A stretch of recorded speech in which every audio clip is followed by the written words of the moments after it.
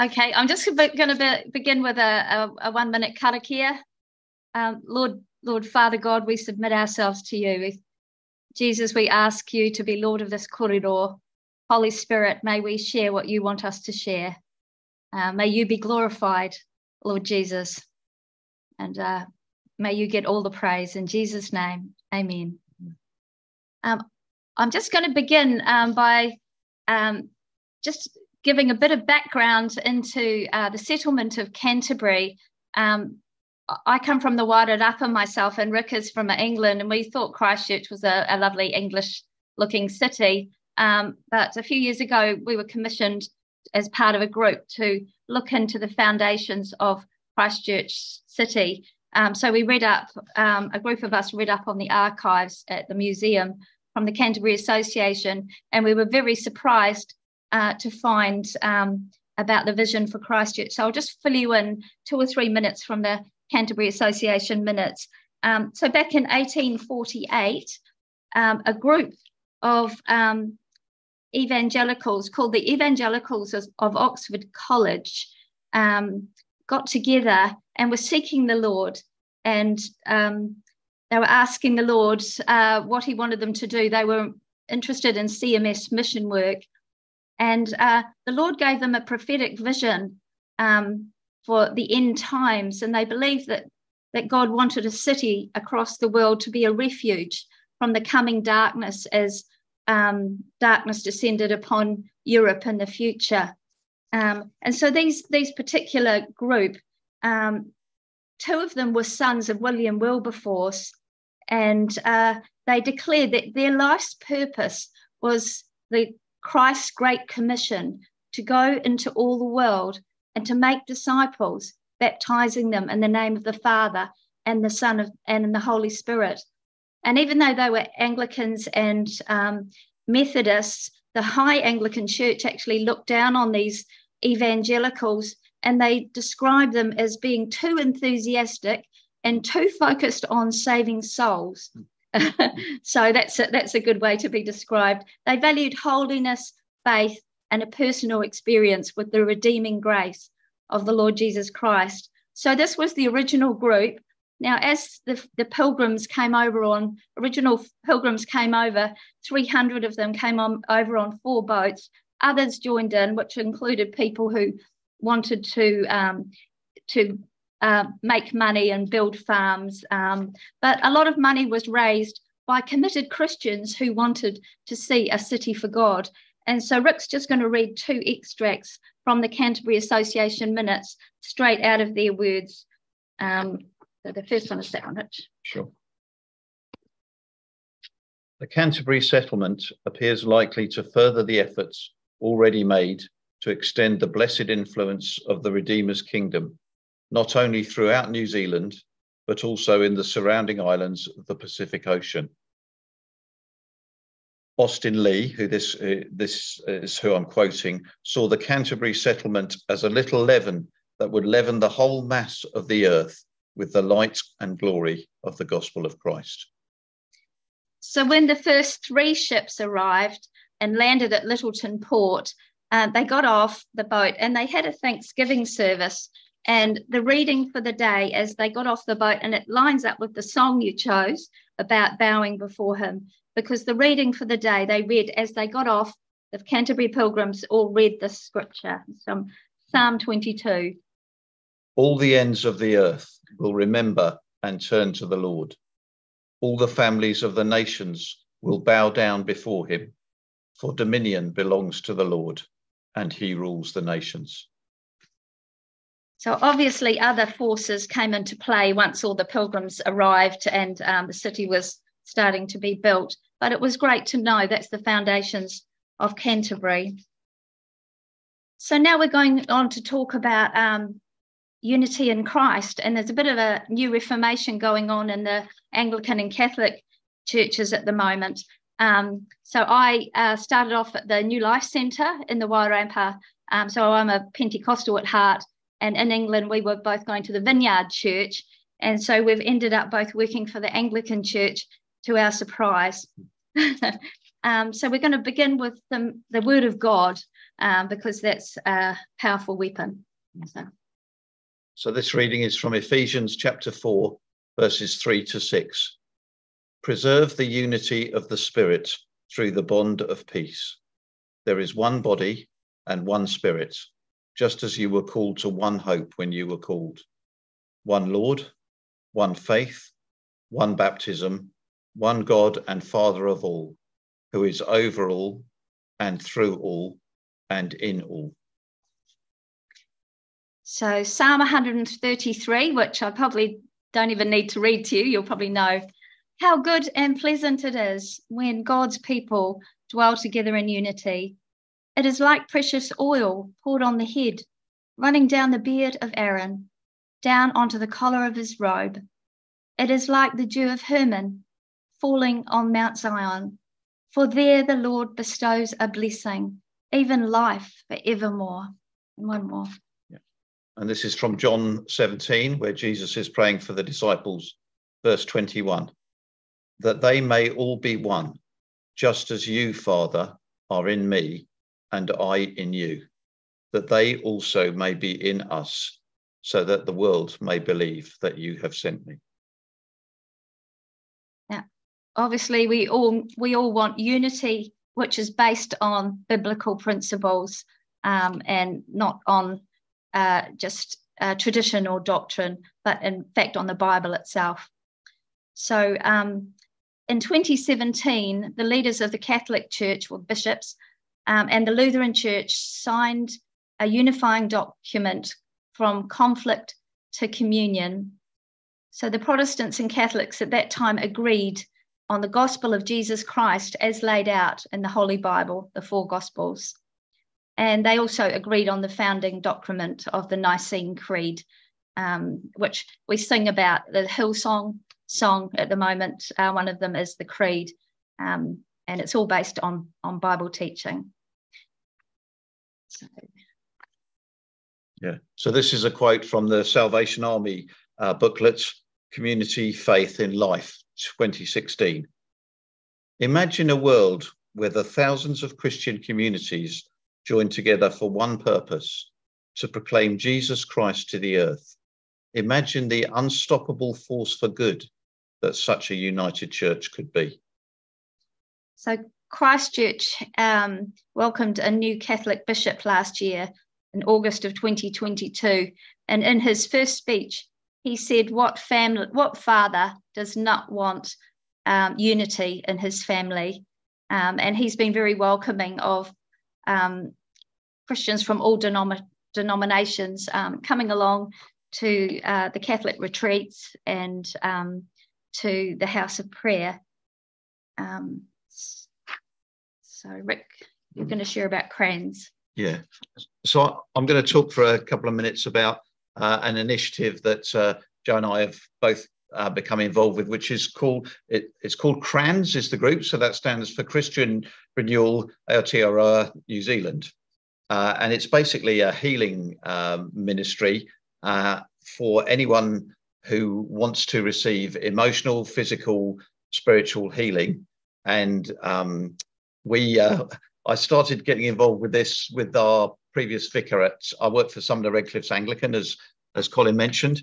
And the previous full-time vicar there, a guy called Thomas Brower and his wife Cheryl, we were involved in some deliverance prayer for a few people in the church. And we very quickly realized that we were out of our depth, that we were really struggling. We had a couple of sessions that lasted about 4 hours. We ended up exhausted and just thought we need to be trained up. We need more work from the Holy Spirit. And we also need more experienced mentors / trainers. So we got involved with this group. Some of you who either live in Christchurch or may have heard of a retreat place called Replenish. The three of us went out there to receive some training from a Catholic vicar who is Mike Powell, who'd written a book which is about that very subject, about deliverance. So we found that training really good. And we signed up to become members of CRANS. So basically, anyone who wants to be a prayer facilitator goes through a pretty structured training session, you do a basic course twice, and then an advanced course, and then you're able to be a prayer facilitator. So we're actually working across churches now. So there are Catholics and Anglicans involved. It doesn't need to be just Catholics and Anglicans, any church that wants to get involved in that. But yeah, we sometimes, if there's someone in our church who needs prayer but would rather not pray with people that they already know, then I will contact someone else, and vice versa. We've prayed for people from across town and so on. So that's been really encouraging to work together with other denominations, and just to see how God works. And that kind of built on, Joe and I were both involved with LL Ministries, which again is a healing ministry. We both received prayer from that. And again, the similar principle that the only criteria is that you believe in Christ and his resurrection and his power to heal. And then you're trained as a facilitator and so on, and you get involved. And the final group that I've been involved with of that type is one called Healing Rooms, that some of you may have heard of. That started in not Seattle, what's the place? Spokane in America about 120 years ago, and that's now a worldwide movement. So the group that I've been involved with until very recently was met at St Albans Baptist Church in Christchurch, and again we would turn up there, pray as a team, take communion together, and then anyone who wanted prayer would come. We'd wait on God to see what God wanted to say to that person, and then pray for healing. So those are some initiatives that I've been involved with across denominations that have really encouraged us, and it's been a joy to work with people from other Christian denominations. So we've had about 20 people from our church who've done the Crans ministry training, who do healing and deliverance too now. And there's about 50 on current members of the Crans team in Canterbury doing healing and deliverance ministry. And what made me laugh was we had Catholic leaders teaching us the teachings, and then they said, we're using this book as well on deliverance, and they held up a book by Derek Prince on deliverance, and we just thought that's quite funny. Anyway, I'll talk to you about 24/7 prayer, so that I've been involved with, and that this month we're celebrating 10 years of a Catholic 24/7 prayer in North Canterbury. So that's attached to St Gregory's Catholic Church, has a little chapel off to the side which would hold about 20 people, and it's been open day and night for 10 years. During the lockdowns, they put a camera in the room, and you put the link on your computer at home and you did your hour. So people sign up to do 1 or 2 hours, and there are people who are on at 2 a.m, from 2 till 3, from 3 till 4 a.m, and they're pretty amazing. And it's primarily in silence. When you go there, other people are praying, and they have the showbread on the table in a metal case, which I thought looked a bit strange, but they said it represents the living body of Christ on the altar, like in the time of David, the priests had the bread on the altar. And they have several versions of the Bible, including Nicky Gumbel's Bible. The Alpha Bible is there, so you can spend time reading the Bible and praying, and you can write out your prayers on a piece of paper and just put them in a box at the altar, if you find that helpful as well.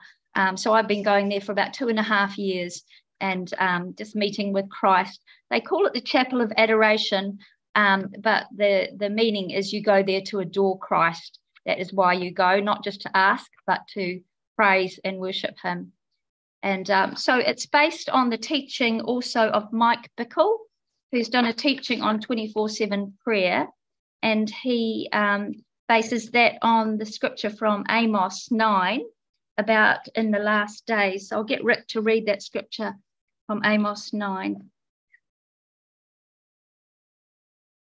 In that day, I will rebuild the tabernacle of David, and I will rebuild its ruins, and I will restore it, so that the rest of mankind may seek the Lord, and all the Gentiles who are called by my name, says the Lord, who makes these things known from long ago. So the tabernacle of David was prayer morning and night. and just worship to God, ministering to God, which is our highest calling, is to love the Lord with all our heart and minister to him. So one more scripture, and then we'll go on to talk about the prayer collective. Jesus. So Jesus said, "My house shall be a house of prayer for all nations." And that's from Matthew 21, verse 13. Oh, one more thing that's come up for us, but also at Prayer Aotearoa conference in Wellington 3 weeks ago, was that God's house will be a house of prayer for every nation. And in Revelation 7, it talks about before the throne of God is represented every nation, every tribe, every tongue, and every language before the throne of God and before the Lamb. And so that word tribe or nation is in the Greek ethnos, which means ethnicity. And so there's a move to raise up Māori and Pacifica leaders and worship leaders and at the moment. And also the Anglican Church in 1995 passed a motion of the celebrating 3 tikanga to do that in honouring the Treaty of Waitangi, raising up the Māori and Pacifica. So the 3 tikanga are tikanga Māori, tikanga Pacifica, and tikanga Pākehā. And together we make a strong rope, 3-corded rope. And so we celebrated that yesterday in the Anglican Church all over New Zealand. So now Rick's going to talk about the prayer collective. Okay. Yeah, I'll make this bit speedy because I've just seen the time, and Joe's going to say a little bit about prayer ministry. I know we need to be in groups by 8:30. Prison. So sorry, what did I say? So Prayer Collective is a group set up by a couple, American couple called Kate and Noah Cremosino, who were attached to, well, still are attached to YWAM. But basically, they organised, and one of the things Joe and I liked was a lot of young people were involved. So we were one of the oldest there. So it was great to see people in their teens and 20s and 30s coming together to pray. Through that, they've been running the prayer tent at Easter Camp for the last, I think it must be at least 5 or 6 years. For any of you who don't know, Easter Camp is a huge camp at Easter time, as you'd expect. It's for high school teenagers. So basically years, whatever it is, years 9 to 13 now at school come together. And in previous years, they've had as many as 5,000. After COVID, numbers are building up slowly. I think they're about 2,500 this year. But I really love being involved with that this year. It was wonderful to see the youth would come out from the big top, which was the tent next there, where they'd have had worship and a speaker. And then so many of them just lining up to receive either healing prayer or prophetic prayer or just wanting to be prayed for, or to sit with someone. That was wonderful. So very excited about that. Right, I'll hand over to Joe for a quick update on prison ministry. Right. Okay. Oh, just to say, the prayer collectives had these worship nights probably every 1 or 2 months, and they get about 120 people come and just worship together from all denominations. So prison ministry. So before the lockdowns, the Anglican Church, I was part of a team going out to Christchurch men's prison to do 2 services a month, and the chapel was full, mostly with gang members who've been sent down from the North Island.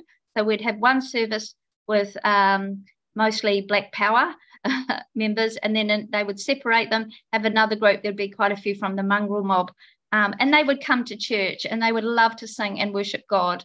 And they would sometimes, the Holy Spirit was all over them, and sometimes they would cry, or they'd just get tears in their eyes and run down their faces, and they would just say, "Oh, I just feel embarrassed because I know my nan's praying for me." So they know about the praying grandmothers, and that God's answering. Quite a few of the guys in prison have asked for Bibles in English and Māori, because they say, I can learn Māori by reading the Bible. So they're learning the scriptures and also connecting with their own language. So the Anglican Church has provided hundreds of Bibles for the young men in prisons. So what else about that? We might be ready to go and pray. Just to let you know, so the head of the gang, mongrel mob gang, was really, really touched and gave his life to the Lord in 2019 from Hawke's Bay. So I'd love to know how he's getting on, but he was really overwhelmed by the Holy Spirit. It was quite embarrassing for him, crying in front of a whole lot of young men. It was wonderful to see what God was doing. So at the moment, we're running a Freedom in Christ group for ex-offenders who've come out of prison, and that's going quite well. That's a wonderful Bible study. So if we could pray for that, prayer points, please pray that the prisons will open up again because of COVID, and they're worried about the staff catching it. They've closed down these church services. So pray for that, and pray for the Bible studies for the guys coming out of prison. Also for the gangs, that when they come out, they'll keep following Jesus and not go back to the gang life. So that's a summary of what we've been doing.